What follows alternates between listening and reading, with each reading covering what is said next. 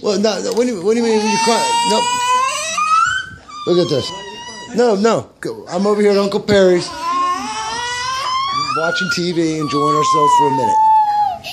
Let them play with the car. People want to do that. I understand for kids. Very important. You can get hurt quickly. They're good intentions.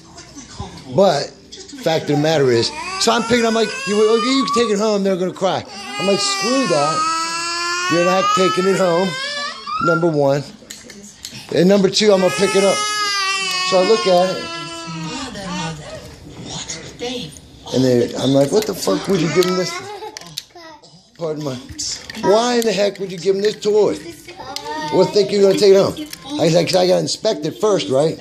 Before we start playing with things, right? And I find that, oh, well, the windshield's now broken off.